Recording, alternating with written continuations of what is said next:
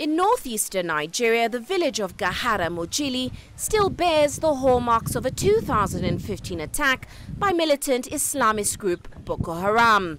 Residents who fled the violence are slowly returning home to relative peace, but find themselves without electricity and other services like healthcare. But Nigeria's Energy Commission and the UN Development Program are changing their luck by introducing solar panels.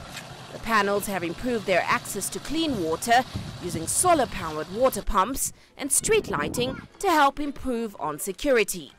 Before the solar, we used to fetch water in the stream, but the solar comes, we stop going to the stream because the solar gives us water so much. All the people of this community are benefiting from the boreholes.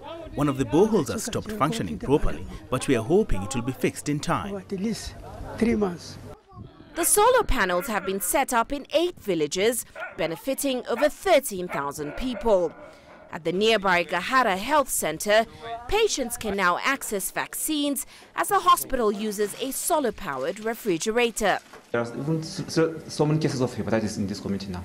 And the problem is because they don't have the vaccine earlier. So that's because of the problem they're having now. But now, since we have the vaccine, I believe the case is going to be less. But tapping renewable energy here is not just a short-term solution. It's helping tackle persistent energy shortages that have existed in the region even before the attacks, giving the people here a chance to also develop their communities further. Uche Okoronkwo, CGTN.